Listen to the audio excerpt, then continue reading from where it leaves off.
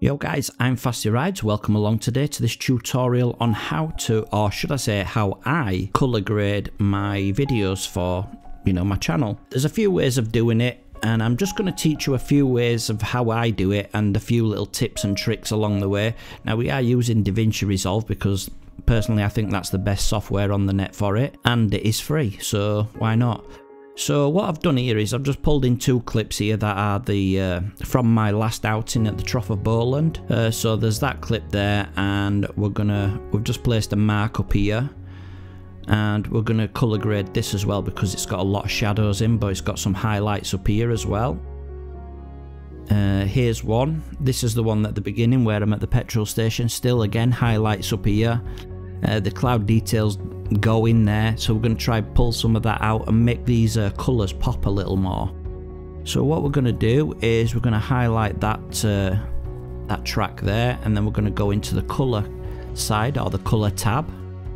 So as you will see here, this is your preview window, and here's your nodes. We're going to use these, and these are more or less like layers, but if you can't see them yet, then you can just click nodes up at the top there, they'll come out. You'll notice here as well the gallery, LUTs, media.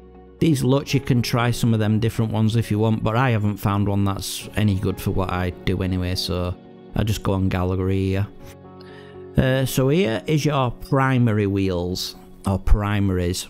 And they're in, if you look in these tabs here, these are all different ones, HDR and all that lot. Well, it's the third one on, and then we're wanting the first one for colour wheels.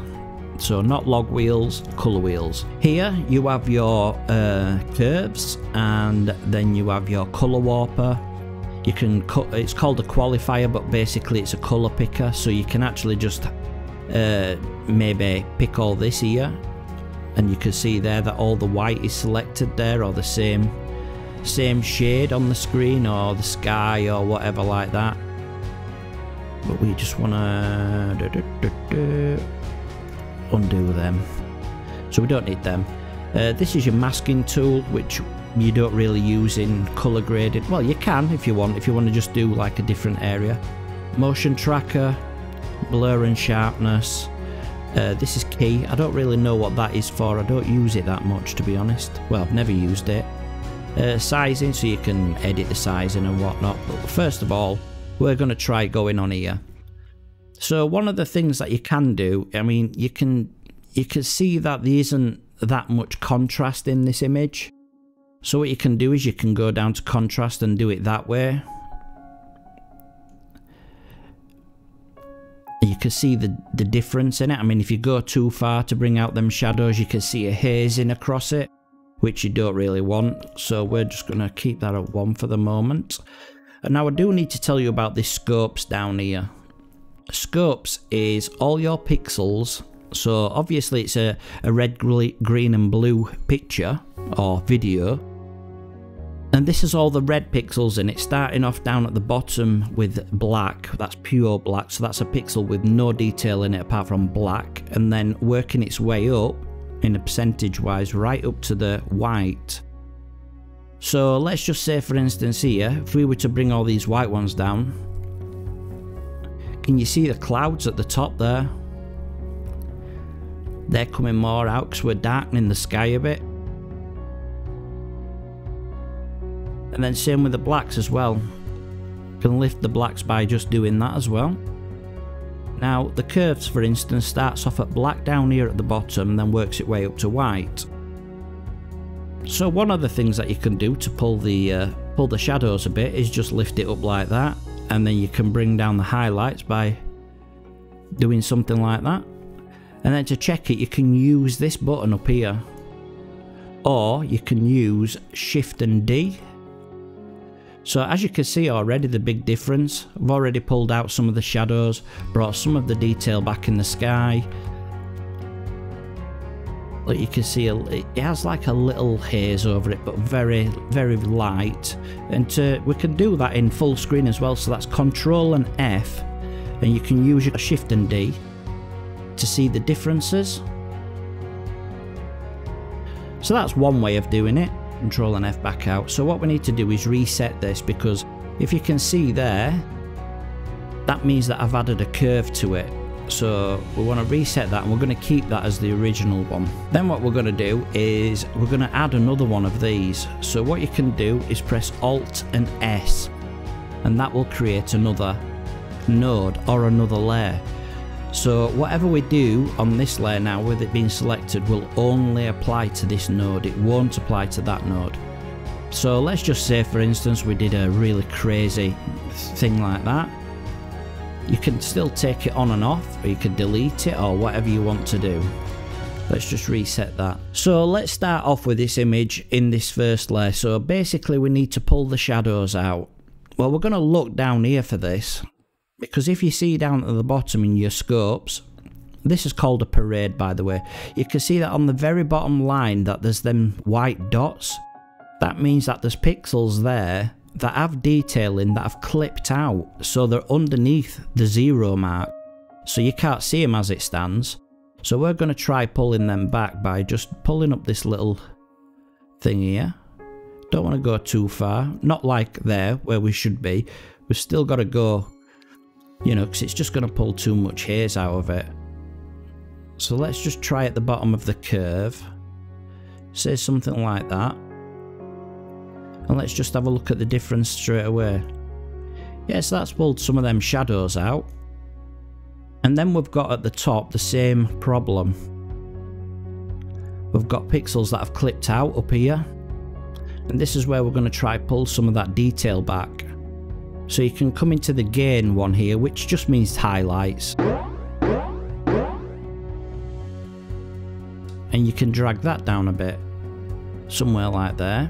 And then we can have a look at the difference. We can go click on that. See, it's already starting to look a lot better. We've pulled some of that detail out of there. And all we've done is brought these into play. So as you can see, the green really could do with pulling down a little bit in the bottom. So you can actually click on the green one here and it'll just alter the green around. So if we even them out, that looks better. It's a little more even on the bottom. And it's same with the top. There's too much blue in it. There's loads of blue up here. So we could actually take some of the blue out of the sky, just a little touch. Maybe somewhere like there. Because them points look even, really. Now what we need to do is give it some punch, really. Give it some more detail. So as you can see up here in the highlights, we did bring out some of that detail in the clouds in that highlight. So what we're going to try and do is bring some more out.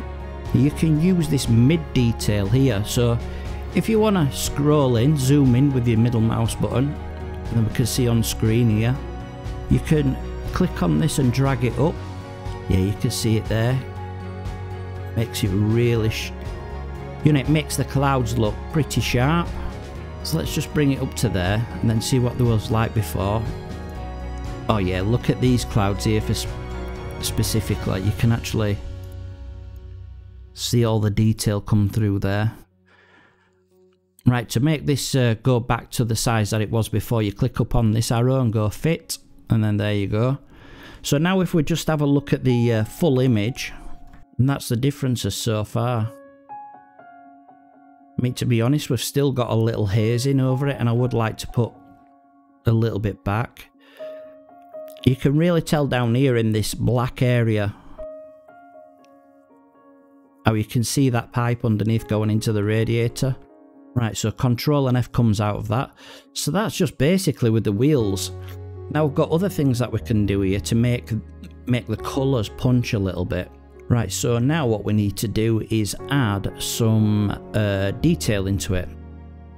So we've already added some into the mid details with this mid detail here. So I wanted to specifically show you on the walls here.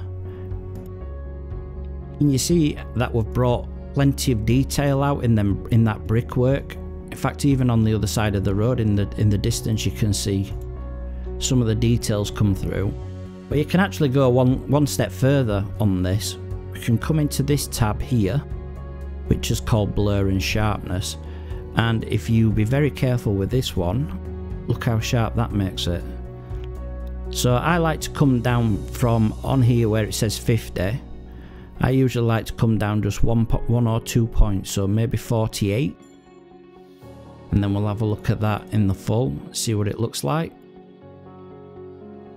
We've got definite sharpness there, specifically in this brickwork.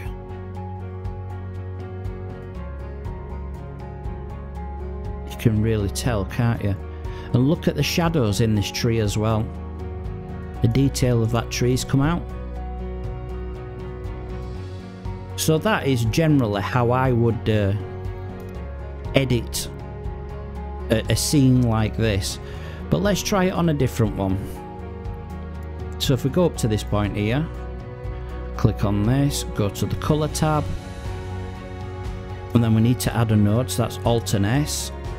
And then because this image is really harsh, you know, there's a nice mountain in the front of us, but we've got the grass here on this side, and then we've got nearly the dead grass on that side, but then we've got like a really harsh sun in front of us, and then a lot of shadow on this wall and on the road here. And if you look at the parade as well, it isn't even, is it? You've got red with this scope coming down here, you've got green which is halfway up, and then that one's right in the highlights for the sky.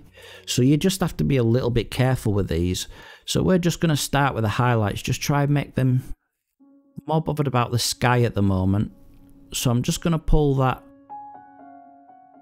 back a little bit like that, because then we've got all the blue underneath. Even though there's a lot of detail missing out of there, it is clear sky, so it's not too bad. Now the shadows, this is where you can go overboard, and it's best to just do a little bit and try it. I mean, you can even see there, I mean, I have pulled some of it out, not much. We've already got some hazing going on. Now I'm just looking at it closely, and there is a little bit of noise as well, but I don't want to push it too much. So what I'm thinking of doing here is just pulling it a little bit further down, because I think we've gone a little bit too far there. Let's just have a look at that.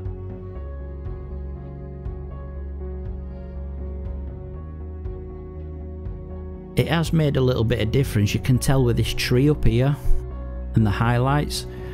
Now the shadows hasn't really made much of a difference.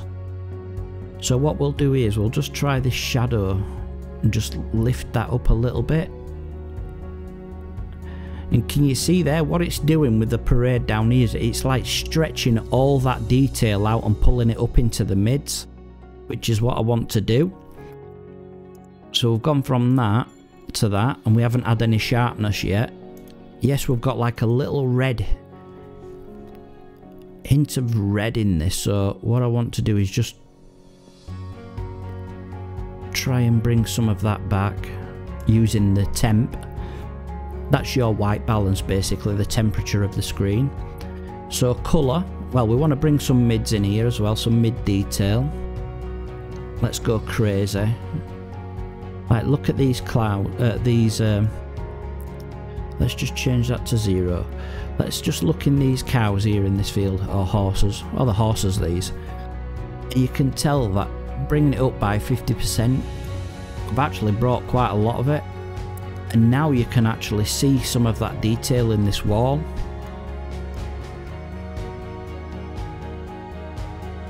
And you've noticed some detail in this mountain as well. Has actually made it punch a little bit more. So now what we can do is go back over to the sharpness tab, whatever that is there, and you can just look how crazy that is, coming down 42 points. So with this one we've already added some detail in here, so I'm only going to come down to 0.49, and I think that'll be fine. But there you go, you can see the difference. It's a very hard image to actually colour grade, or I don't know, improve as it were, because you've got really harsh shadows, but then you've got really harsh highlights. So please, if you did like it, please hit that thumbs up and subscribe if you're not, and I will see you next time. Peace out.